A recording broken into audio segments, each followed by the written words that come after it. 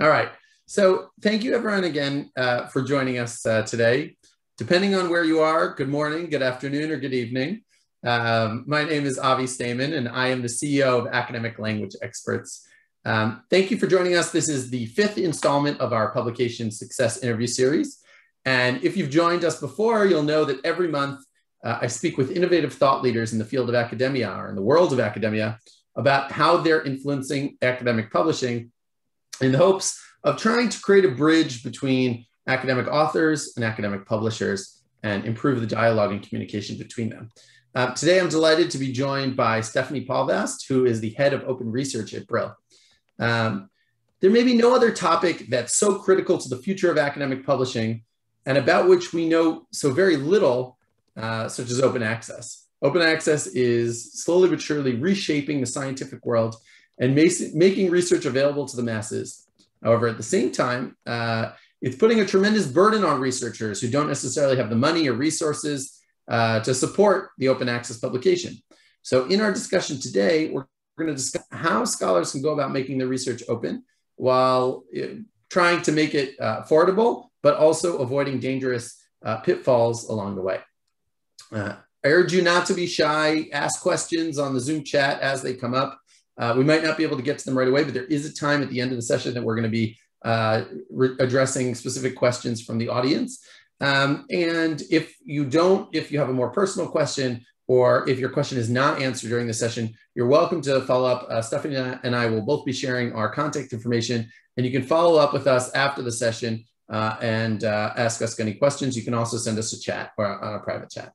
The interview is being recorded, and anyone who's registered, whether you've joined us today, thank you, or whether you're joining us just for the recording, you'll be able to receive the recording in the next 72 hours. And we'll send that out via email. Before we kick off the event, I want to share some of our exciting achievements. We're grateful and proud at Academic Language Experts to have helped scholars translate, edit, and prepare their research in over 50 languages. Articles and books we worked on in 2020 were published with top academic publishers around the world, including Yale University Press, Harvard University Press, Cambridge University Press, and of course, Brill. At Academic Language Experts, we provide customized translation, editing, and academic support services to researchers, scientists, and other professionals to help them produce publication-ready texts at the highest level. We also help scholars looking for help polishing their book proposals prior to submission to their dream publisher. So if that's something you're looking to do, please do be in touch. It's our mission to help authors achieve publication success and be a source of guidance and support along the way. And now, without further ado, I want to introduce you to Stephanie. Stephanie Paalvast, for the last 5 years, has been at the forefront of open access publishing. After a stint at Utrecht University as an open access publisher, Stephanie rejoined the team at Brill as head of research, where she is responsible for overseeing all open access books and journal publishing. Yeah. Stephanie's leadership, Brill is growing one of the largest open access book publishers in the humanities and social sciences. Not a good time right now.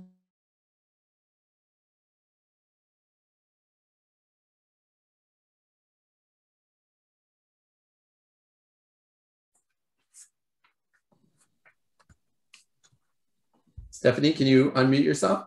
Yes, here I am. There we go. Welcome.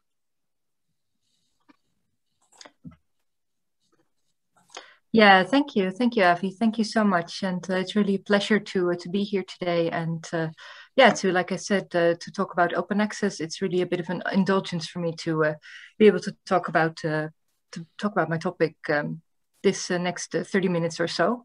And yeah, thank you to everyone who's joining us and listening in. Right. All right. So I want to start off with a quick exercise to get everyone involved, but also just to get a feel for the crowd and for the audience.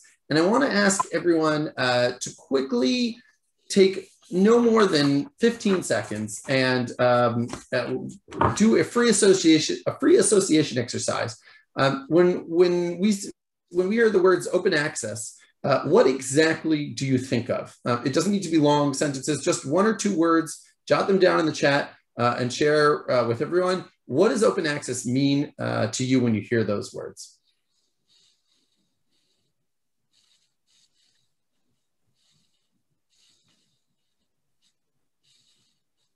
Yeah, see, this is why I'm very happy that we did this, because the range, I don't know, if everyone's reading all the other answers, but the range of answers here is pretty incredible. Something from, incredibly expensive to, to the future of academic publishing, to public engagement, democratization of knowledge. I think that's definitely true.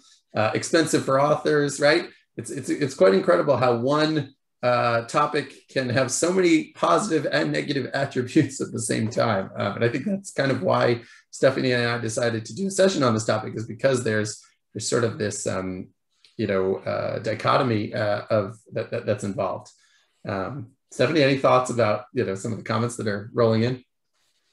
Yeah, I mean, they're familiar, of course, and I'm sure that we'll touch on, and well, I mean, looking at them, I think that we'll touch on everything in the course of this interview.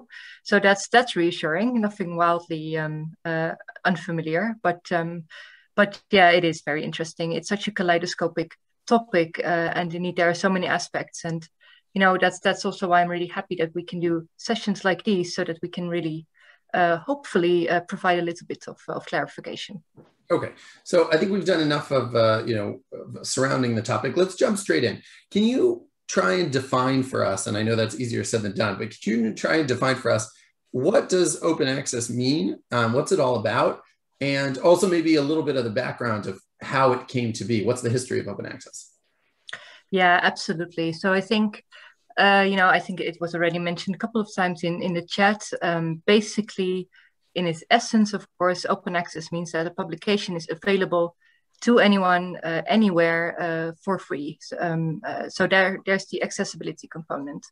The other important component that sometimes people maybe forget about is sort of the reuse component. So copyright for open access is usually with the author, but the idea of open access is not just that it gives access to research, but also that it really enables other people to use that research, to really accelerate research and new developments. And so that reuse component, that's helped by a specific type of license that determines, the extent that that publication can be reused. So that's really the basics. Of course, another component that was also mentioned in the chat is that indeed the publisher can't sell the publication, so they need to recoup their costs in another way. And I'm sure that we'll touch on that at length also in the course of this interview. Maybe a little bit about the background. I mean, I think open access has gained a lot of traction the last sort of decade or so, but it's actually a little bit older than that. It's really going back to the early 1990s, and it really directly as a result of the advent, the rise of the internet.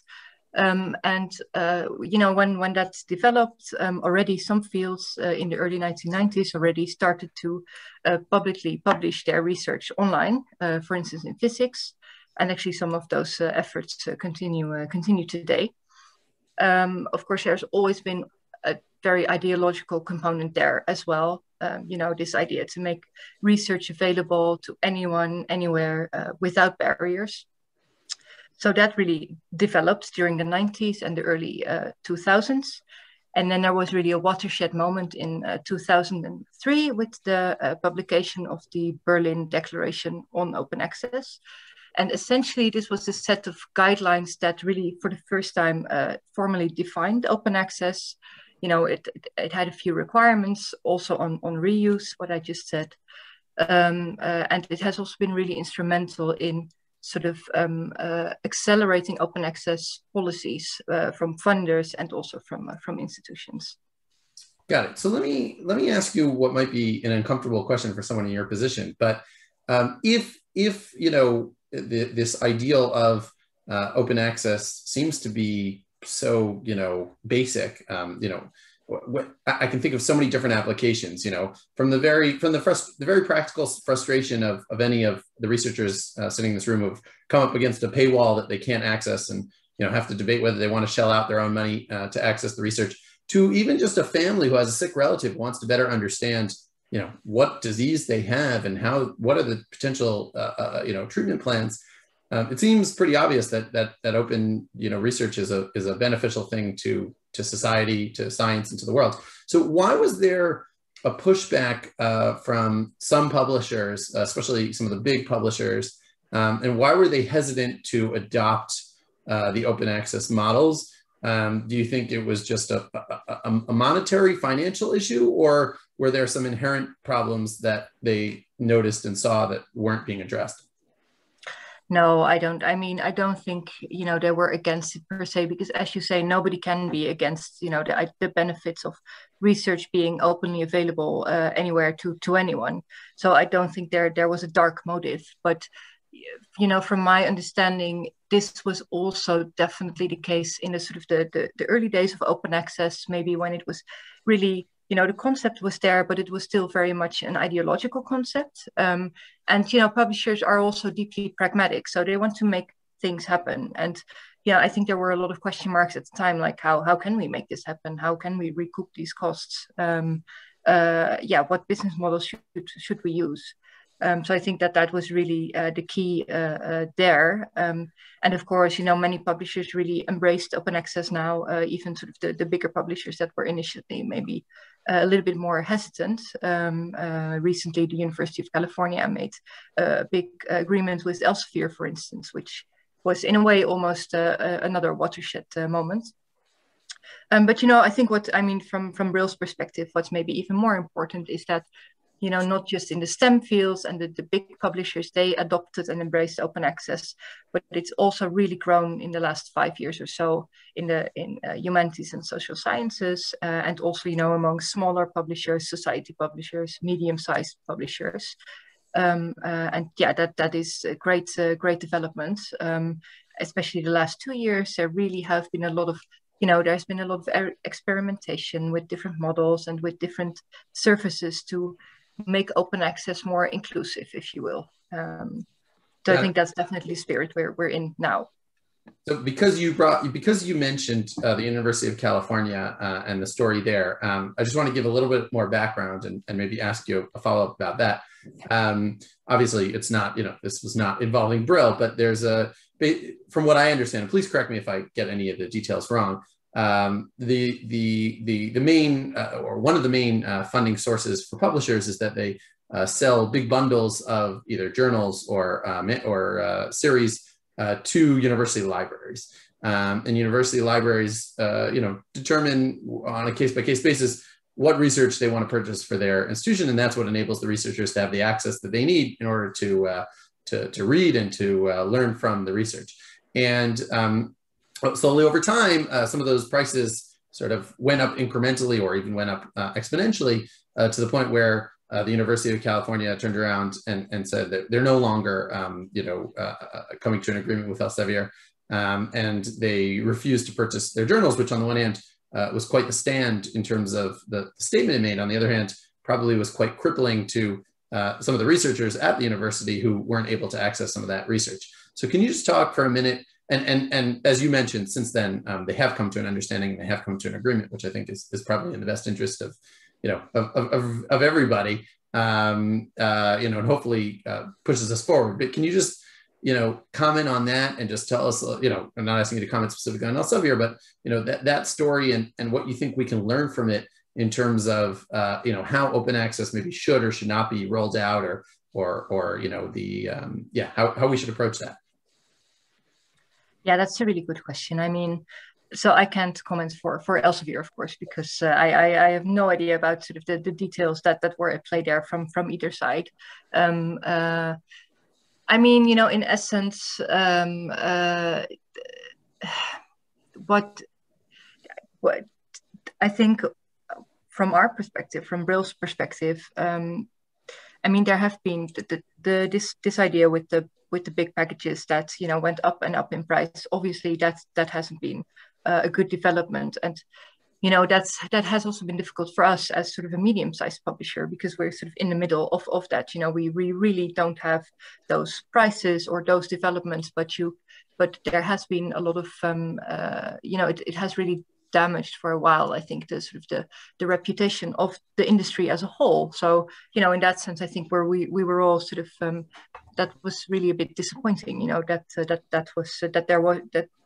we had so much tension instead of kind of working towards something together with the libraries. So, you know, in that sense, really, really happy that it is resolved. You know, I think it's difficult because their scale is so very different, and it's you know, where that's going to go, I'm not so sure. You know, you can get into some kind of philosophizing about consolidation and all of that in any kind of industry, I suppose, but you know, that's not really relevant for now, maybe. Yeah, I mean, it's, I think, good to mention that for publishers like Brill, these kind of agreements are actually very interesting, sort of medium-sized publishers, because but maybe we'll also get to that later, but because they do create open access opportunity for authors that don't usually have access to open access otherwise. So you know, there's not a lot of funding in the humanities and social sciences. So if we don't make agreements with libraries, basically it will be really difficult to make that work. So I am convinced that's why it is really good that Elsevier has been able to reach an agreement. You know, the way forward is really working together, you know, with funders, but also definitely with libraries. Right. Okay, I want to change course for a second and ask you specifically about your you know, your role and what your day-to-day as you know, head of open access at Brill. What does that look like? What exactly does your work entail? How do you work together with authors, and you know, what does your day, you know, consist of? Yeah, that's, I mean, it's super versatile. It's a very, what we already saw, you know, it's such a kaleidoscope. So that also means that there are a lot of, you know, it's a really dynamic role. But essentially, I manage and develop Brill's open program. So I, you know, keep track of all the open access publications that we do. I work and I advise our publishers, but of course also our authors and our editors on, you know, new open access projects. And I try to make sure that the services that we offer are up to date with market developments. So that also means that I really follow closely funder policy developments, because they also have a big impact, of course, on how open access develops. And also, you know, keeping close touch with university libraries and by consequence also our sales team, who are of course the main sort of contact with with the university libraries and universities, you know, to kind of really see what their needs are and their changing needs in open access. And one of the things in particular that we have been working on really the past couple of years is to make it more inclusive, if you will. So yeah, what I just said, give authors without funding also the opportunity to publish in open access, and really be creative in finding options to fund open access if there is no research funding available. So that entails, for instance, crowdfunding, but also agreements with institutions. We actually already have 4, so we're really proud of that. But we also do partnerships with institutions or with societies, for instance. So yeah, I think we're definitely on the right track there. So if I'm an author and let's say I have a manuscript that I, you know, either a journal article or even a full-length manuscript that I think, you know, it would be great if this was open access and, you know, could get out to more people on a larger scale, because I think that will be, you know, important. How would that work? Are all of the individual acquisitions editors or journal editors, are they trained to know how to deal with that? Or if I'm an author, do I contact you and ask you about it? Like, how does that, you know, how does that work? Yeah, that's a really good question. It's usually the contact is, of course, with the acquisitions editor or the associate editor. You know, they are usually the first point of contact for the author. But then at that point, they will usually involve me in the conversation, so that we can kind of have a 3-way conversation. You know, what do they actually want, and to really, collaborate on their ideas together. That's more for the bigger projects. For the sort of smaller projects and the journal articles, we also, of course, have our own open access contact point, openaccess@brill.com, where everyone is free to send any questions they have for their open access publishing, or just sort of random questions that they have. And we also get a lot of questions there. Yeah, so it depends a little bit, but I hope we're visible enough. Okay, so let me ask you, I want to get a little bit practical and pragmatic for a minute. And I've seen that this is a question that has come up in the chat, and it's actually was on my list of questions that I wanted to ask you. So that always works out nicely when minds meet. Is there a difference in terms of the quality? There seems to be this theory out there that there's a difference in terms of the quality of research or the review process that an open access either paper or full-length manuscript will go through, as opposed to a traditional article or book. Is there a difference in the level of scrutiny in terms of peer review and the review process between open access and traditional publishing, or are we mixing up two different categories? Yeah, absolutely. I think so. And maybe that's also kind of the legacy, if you will, of the whole predatory publishing thing that maybe we will discuss later on. But I mean, essentially, there is no difference whatsoever in the workflow. So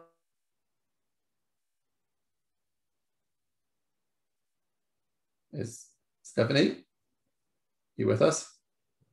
And you have same quality control, whether it's open Stephanie, access or not. Stephanie. Open access is just an aspect in the process. Oh. I apologize. I think you may have gotten cut off there for a minute. So could you repeat that last sentence or two? Yeah, sure. Can you hear me okay now? Yeah. Okay, great. Sorry about that. Yeah, no, so the process is exactly the same, regardless of whether a publication is open or not. We peer review all our publications, I think usually double blind. So there is absolutely no difference whatsoever. And open access is just an aspect in the process, but it's completely, how do you say that, besides the quality control and the editorial control and the editorial screening. Yeah. I think what might happen is that sometimes I think people may confuse open access with preprints, where preprints are, a version of the article that can be thrown up online maybe before it's really been through the thorough peer review process. This was actually, I know, a big issue. It continues to be an issue with the corona pandemic, is that researchers, in the hopes of trying to get their research out there quickly, would put up, an article or a study that they did in order to, for other scientists to be able to access it before it goes through the whole peer review process. And then sometimes journalists would sort of pick up on it and quote it in mainstream newspapers, and then it was disproven later on. So creates all these issues. And I think that sometimes, I wonder if sometimes, there's a confusion between preprints, which is before the peer review process, and then open access, which is in theory after the a full review process. As you mentioned, in fact, I think I saw recently that out of the top 10 science journals, I know we're humanities and social sciences is our focus today, but in the science journals, I think 6 out of the top 10 journals are now open access, or at least have an open access option. So I think that definitely demonstrates that it doesn't necessarily impact the quality or rigor of the review process. That's that's one of the important myths that's out there. That being said, we'll talk about predatory publishers and how that came about and why people should be very vigilant and watch carefully. But I want to ask you a similar question, but related question, but a little bit different. And that question is a question of impact, right? So is there a practical, aside from the ideological, which I think most of us can agree on, that there's an ideological benefit, or there's a scientific benefit in just making research open to as many and as far-reaching as possible. But is there a very practical impact in terms of career, in terms of citations, let's say? Have you seen that there's any difference between articles that are published traditionally or articles that are published open access in terms of what impact they're having on research? I guess open access has been around long enough that we can start trying to take a look at some of those issues and compare and contrast. Yeah, absolutely, absolutely. And there really is a difference. And to illustrate that, maybe it's good to mention a study that Springer Nature actually did in 2018. They sampled 74,000 articles that they published, both open access as well as not open access, and to indeed find out the impact. And the results were really impressive. They found that open access articles on average are downloaded 4 times more often than sort of comparable articles that are not published in open access. They're cited 1.5 times more often, also more quickly after publication. And they had a sort of altmetrics activity 2.5 times more often. So that means sort of activity on social media, but it can also be sort of mentioned in newspapers or in policy making, or that's what altmetrics tracks. And at Brill, I think we see more or less the same numbers for journal articles as well as for books, actually, interestingly. And what is an additional, what's also really interesting is that we see that you really do reach a global audience, which kind of makes sense if you think about it. But we see that in particular for sort of local studies. So say that we publish something on music in Brazil, and it's published in open access, then we can really see a peak of activity, peak of downloads from Brazil. Even compared to kind of another publication also in open access, but not necessarily on Brazil. So that's also really really interesting that you really have very targeted reach. Yeah, I mean, I think we were chatting about this yesterday. We were talking about, conferences and how conferences have just become so much more equitable in the sense that, you don't need to pay for an expensive flight and then an expensive hotel to attend a conference. You just need, a computer and some internet access, and that's enough to attend nowadays, or at least some conferences. And I think it's similar with open access, which, and I think maybe this is a point that gets overlooked, is aside from, making research accessible to researchers in places where they have a strong infrastructure for research. There are also many researchers whose institutions don't support these big packages that are sold to the libraries, and they don't have the funding for it. And developing countries, whereby making that research accessible actually is the difference between being able to do the research and not being able to do it. And I think that we've, maybe a secondary result of this is that you will see more and more research that's coming from developing countries because they now have the access to the background and the literature that they need in order to conduct their own studies or to try and replicate studies that have been done in other places and see how they come out locally. So that's really interesting what you're saying about the local impact of open access. You would think, okay, now it's just everyone's going to download it from everywhere, but I guess it also, makes a difference on a local level. Fantastic. Okay. Now, all right, let's get into what is the elephant in the room, maybe, and that is the question of financing and money. I think we've said a number of times that in principle, the concept of open access is nice. It's nice until you come to to publish your article and they say, okay, that'll be 4,500 euro, and you turn around and say, oh wait, where am I supposed to find that money from, and who's paying for that? So exactly what was supposed to help researchers, this concept of open access. I even spoke to one head of a research office who told me that she discourages her her faculty from publishing open access because it's just so costly, and she keeps on getting requests from researchers, can you pay for another $1,000 or another $2,000, and that's in institutions where they will support either partially or fully, but in institutions where they don't, I mean, they're really asking beyond all the other expenses that researchers have to shell out a lot of money out of pocket. So do you think this is a sustainable model, asking researchers or having the burden of, or the onus of the financial responsibility be on the researchers? And if it's not, like, how do we get past it? Or is there any other models that you can see that you think are viable and sustainable that can actually support open access without just, making the researchers bankrupt while they're doing it.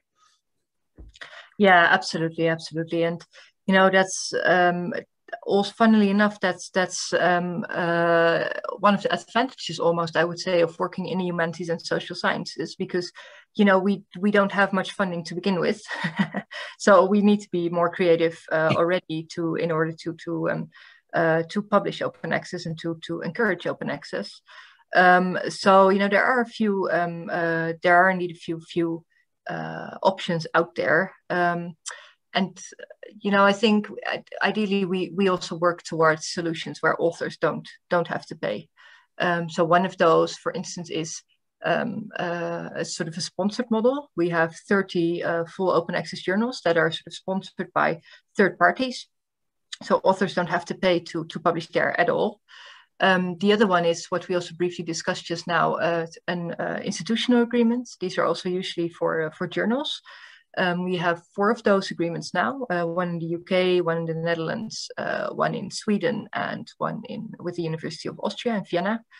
And those actually allow authors, affiliated to those universities, to publish in all of our journals also free of charge. And we now have nearly 400 journals.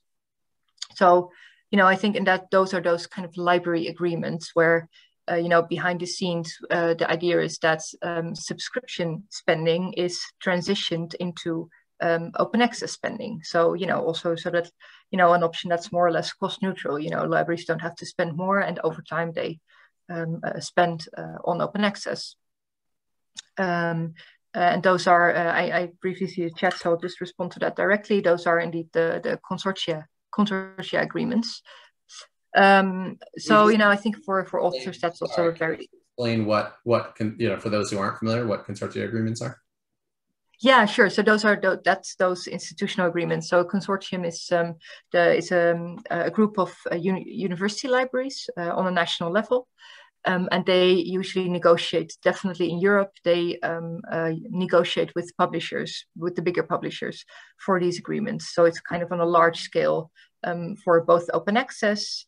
So typically they negotiate agreements about both open access as well as subscriptions. So in case of Brill, what the UK consortium JISC, for instance, they say for the UK universities, they get the full Brill collection, all of our journals, and also authors can publish in open access for free in all of those journals. So that's what such a deal looks like in short. Interesting.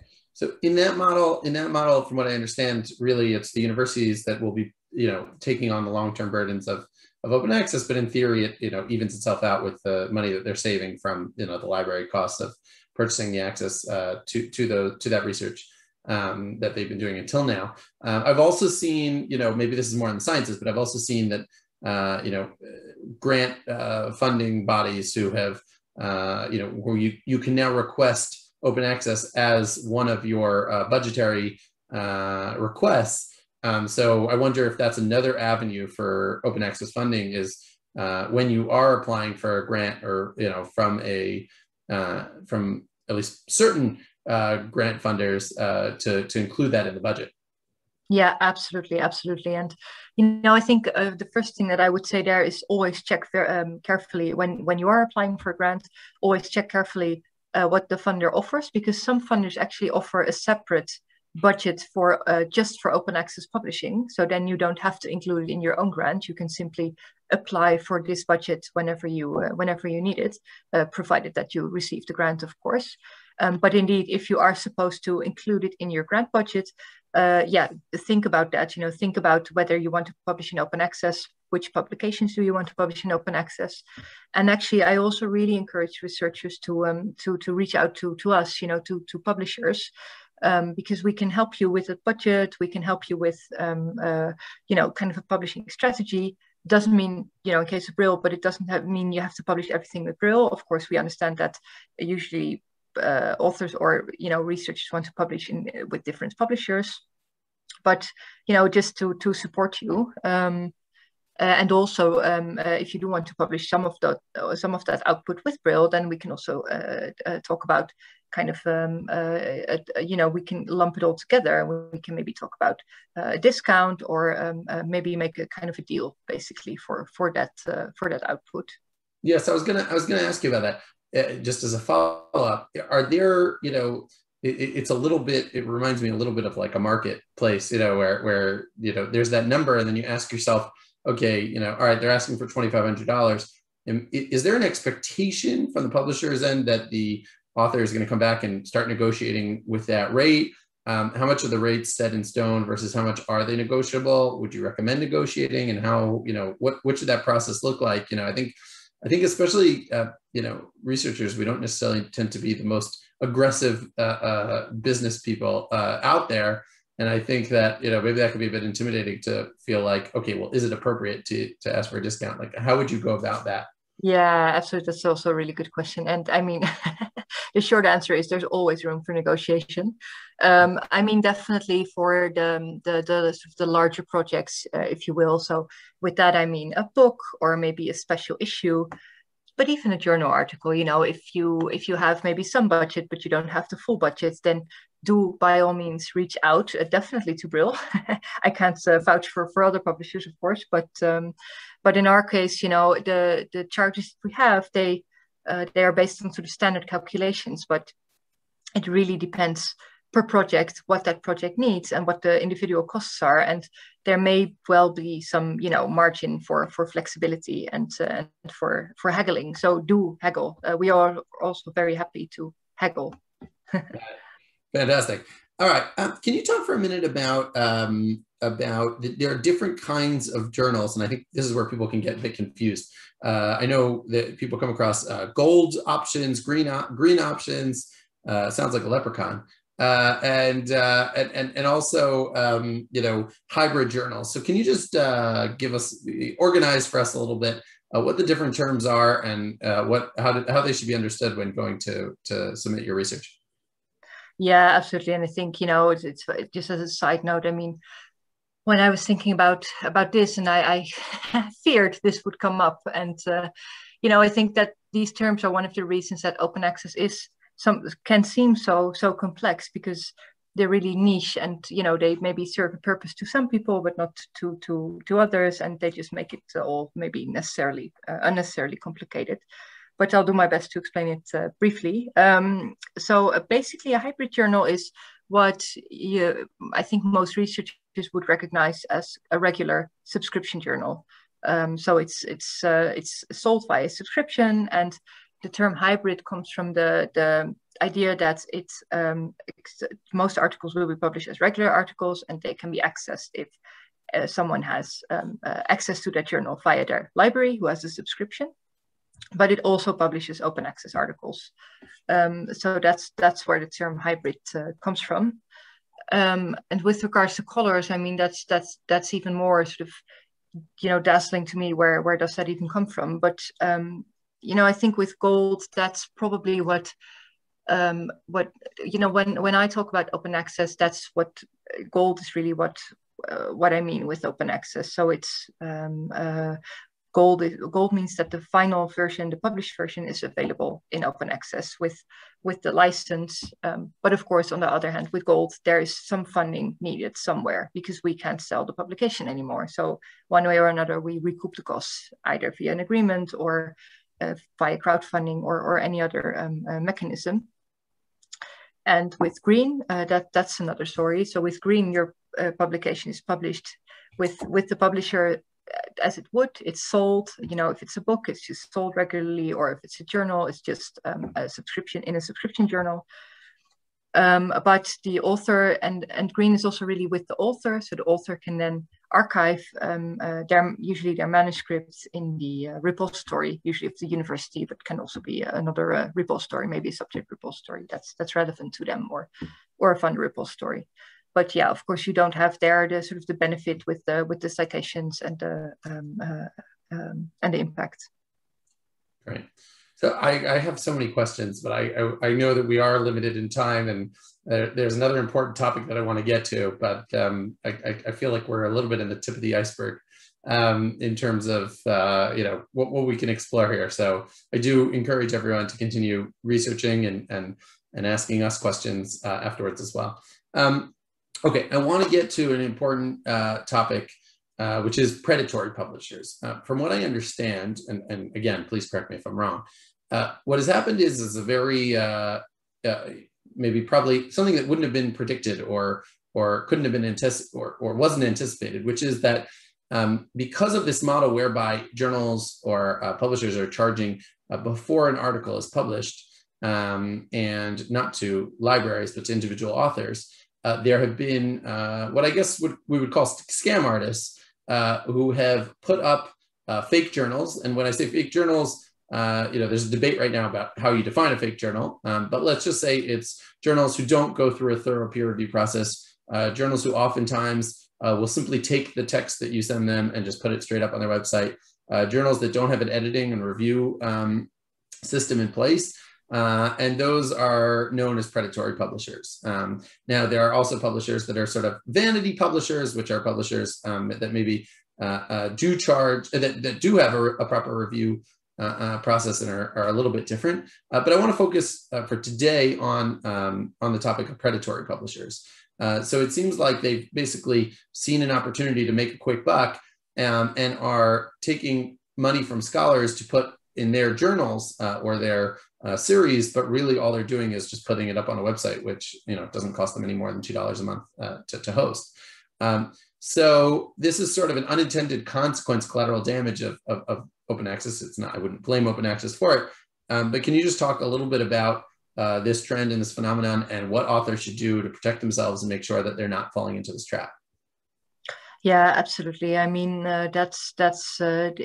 it indeed is an unfortunate side effect of sort of the APC model. So where you, if you publish an article in open access, you pay a fee, and they are proliferating. Well, really anywhere, to be honest, and also a lot of authors. Recently, we had I think a Brill author who shared a story that they fell for it a couple of years ago, and their methods are so cunning. One of the things that they do is indeed that they, for instance, they take the title of the journal is super reminiscent of a title of a similar journal in the field that's very well known, very established. So people are really tricked into these things, and it's really cunning. I think the one thing that I would always recommend to anyone is to check the directory of open access journals. They're really the index for open access journals and also the one source.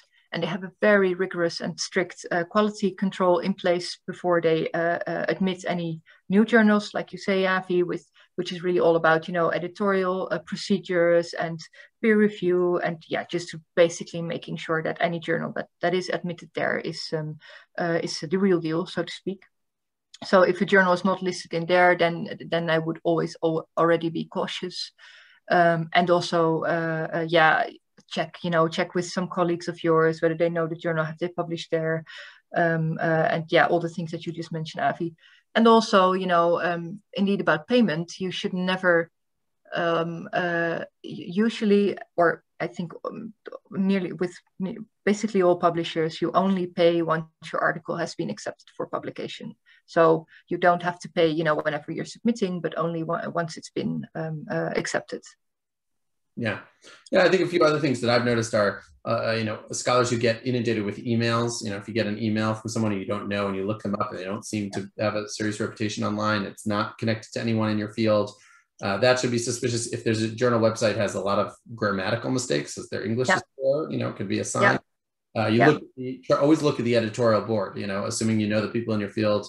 Are they reputable? Are these universities that you know and are familiar with? And then there are some lists online which are upkept, such as Beal's list, where you have scholars who are basically putting up, names of journals that are suspect. That being said, they proliferate so fast that sometimes it's kind of hard to keep track. Even if you try, it might not be on the list. The fact that it's on the list doesn't mean necessarily that it's a reputable publisher. So definitely keep that in mind. There's a lot more to say about that as well, but I really do want to get to people's questions because I know that there are some good questions here. Before we do that, I just want to bring everyone's attention I'm going to share my screen quickly.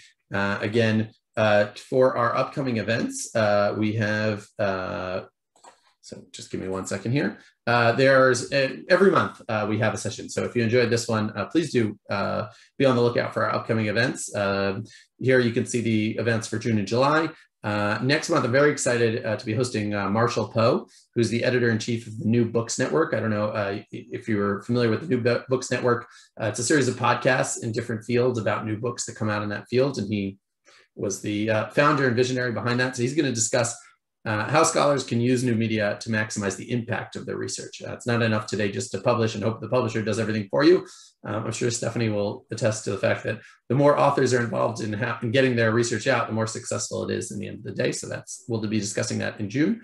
And then in July, I'm going to be speaking with two wonderful editors from Oxford University Press about publishing with your career in mind. How do you think about publishing in a way which not only is beneficial in the short term, but can be very beneficial in the long term as well, and help scholars to promote their careers. You know, some scholars want to become well-known figures in general society. Some scholars prefer to just be left on their own and move ahead in the academic world. So we're going to talk about how to position yourself in an effective way. So that's going to be in June, July. Please do sign up. Free as always. Well, as always, and will always be free. And here's our contact information, both for Stephanie and myself. If you do have any questions that we didn't have time, I saw we had a lot of questions, which is great. That's a sign that people are interested and engaged, and that's wonderful. If we didn't get to your question, I'm sorry. It's not because it's not important. It's we're just limited in time. So please do reach out. We're both very accessible. My wife likes to joke that I am too available to my clients. So please do be in touch if you do have any questions or follow-up, etc. My apologies, 1 second. Again, just quickly, if you do have any needs for academic translation, academic editing help, or writing consulting, or help with academic reviews for your research, help putting together book proposal, grant projects, these are all areas where we can help authors and we can help scholars. So please don't hesitate to be in touch with me if you have any questions. If you want to find out more, you're welcome to just visit our website and check that out in your free time. We've helped a lot of wonderful Brill authors with their research, and we very much enjoy doing so. All right, I think that should bring us. Let me just double check here in my notes. My apologies. Yes, that will bring us to our Q&A. So thank you everyone again for submitting your questions via the chat. I recommend that people stick around because there are some really interesting questions here that I think will be relevant to everyone. Okay, I want to start out with this one because it's more of a philosophical question. The question is as follows: open access clearly impacts the way scholarship is distributed and read after it's being produced. But do you think that in any way it actually impacts the way research is being done or scholarly writing is being produced in the first place? And if so, how? Yeah, absolutely. I mean, I think open access, first of all, really, because it's immediately accessible, so it does accelerates the speed with which people access research, and also accelerates, the sort of, I think in the longer term, it also improves the effectiveness of how researchers collaborate. They can collaborate more quickly. I think actually the COVID crisis was a good example of that. And whether, and I can see that ultimately maybe it will also sort of change how research is produced itself, but that's more to do with sort of the traditional form, and there is a lot of debate around that. And I think no one has that answer now. We'll just have to see how things develop. Will we move to kind of larger sort of publishing platforms, or will we still stick to sort of journal brands, which are also kind of communities? So there's also something to be said for that. Same for books, the book series, of course. When you talk about books, there's always a lot of talk about, maybe open access will mean a more free form book book form. So instead of kind of the book form that we have, maybe very sort of different online reading experience. But I think, those things are more sort of longer term. For now, that we are still, I hope that we can still find pragmatic solutions for the questions that we have today. But yeah, it's very interesting to think about. Yeah, I think also in terms of, I've had conversations with Chris Harrison from Cambridge, who's told me that, there's a certain dynamic, that I think they're defining as dynamic content, so the fact that content is being hosted online just on itself enables people to update and to change and to, make things more relevant as time goes along. Whereas maybe, more traditionally things, once you publish something, it's set in stone and there's no changing it ever, unless it's retracted. Here it's sort of seen as more of a living document, which I also think is very helpful for scholars who have trouble. I know we work with a lot of scholars who have trouble sort of separating themselves and saying, okay, it's ready to go off to print, because there's always what to improve and to change. And this enables scholars to kind of be updating their research, even if they're working on something else. But if they find that they have something that's, interesting and of note, they can kind of work, it's a living document as opposed to something which is just, kind of set in stone. Okay, let's take, I want to push you on a topic that we discussed, but I want to give you a particular scenario and ask you how you deal with it. Let's say there's an author who has checked all their, they've checked their, with their department, or maybe they're unaffiliated, they're independent authors, and they've tried to get funding for their open access, and they've looked and they tried with the grant funders and they got rejected, and they just have not had success. Is it, are there individual, granting programs either in Brill or just in general to help scholars in that situation with open access? Or might it be better in that scenario to just tell scholars, in that case, just go and publish traditionally because might be too much? Yeah, it really depends. There are so there are sort of unorthodox, fund budgets and pots that sometimes authors can apply for. We also try to kind of source them. And another thing is, one really other thing, but that's really only for books, is we work with an organization called Knowledge Unlatched, and they organize crowdfunding for books, for open access books. So we also participate in that. It's a yearly recurring thing, and we also participate in that. So that is always a good option for authors with books who really want to publish in open access, but they don't have access to funding. But yeah, other than that, indeed sometimes the only conclusion is that there is no money available, and then unfortunately we would need to publish kind of traditionally. But we try to exhaust all the options before we come to that decision. Yeah. And are there specific fields that where open access is more or less prevalent or less relevant? Specifically, is there a distinction between maybe the humanities and social sciences and more of the STEM fields?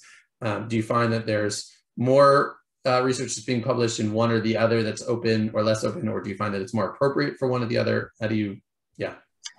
Yeah, it's not, I mean, there are definitely some fields, for instance, linguistics, that is really a field that has traditionally, I think, always been very proactive with open access and very keen to publish open access. So you can see there that's also, and as a result, and that's, it's also because because researchers have really, they triggered that. So publishers also try to experiment with, new models to respond to that demand, if you will.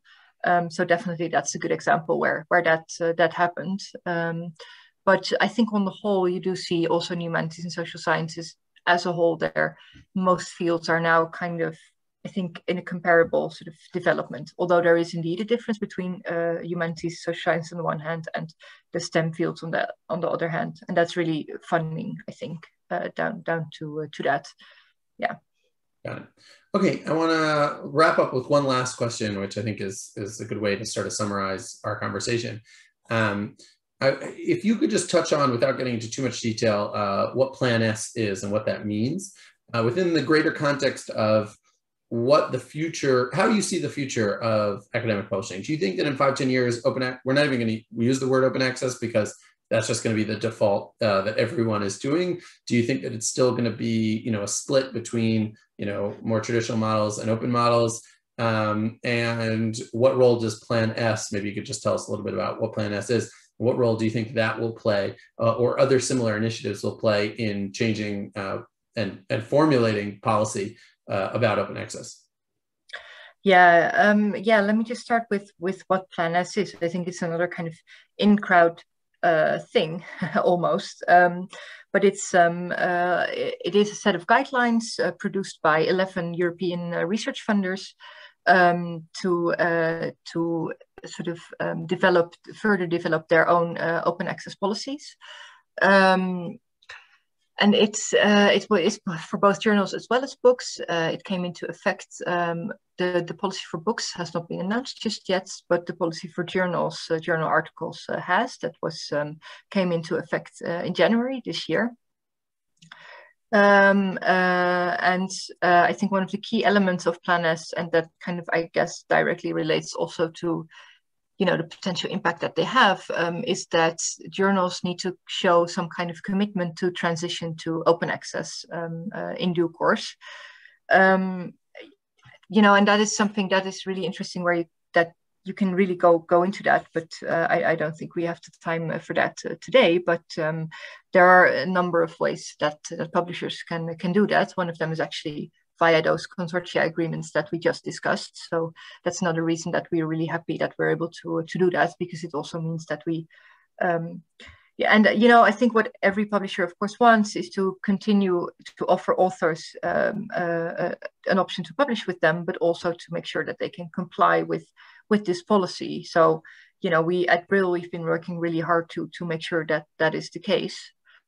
I hope that for authors it's more or less seamless. They don't have to worry too much about it. It's also, if you think about it more broadly, it's almost because these funders already had an open access policy in place. So, it's not like there won't even be such a change for authors from that perspective. It's almost more of a conversation between publishers and funders than it really is about the policy itself.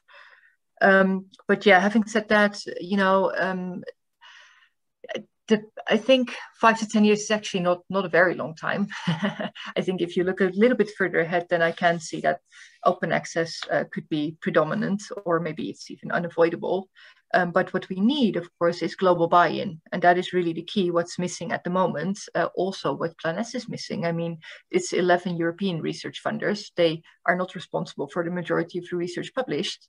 There is, of course, also open access activity in the US and also some in Asia, but they're also, that there are still large kind of pieces of the puzzle missing. And that's really something that I certainly hope that will, grow in the decade to come. But that's really what needs to happen. Institutions around the world need to kind of flip their own spending, not on products, but on open access. And that's kind of the mindset change, I suppose, that needs to happen. And whether it will, I mean, I certainly hope it does, of course, but we'll have to wait and see. Brilliant. Stephanie, I really want to thank you very much. I know that I learned a tremendous amount over the last hour, and I deal with this on a daily basis, but there was a lot that I didn't know, and I imagine that I speak on behalf of the attendees as well, that we learned a lot from your insight and from being willing to share openly about both the triumphs but also challenges of open access.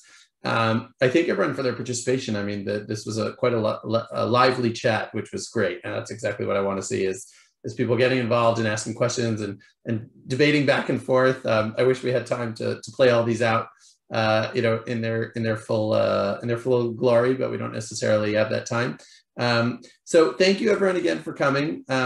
You please do feel free to reach out to us if you do have further questions or just want to learn more. I know that we're going to be sending out a recording with some additional resources over the next few days. So be on the lookout for that, and make sure that you take a look and then share it with any colleagues who weren't able to be here.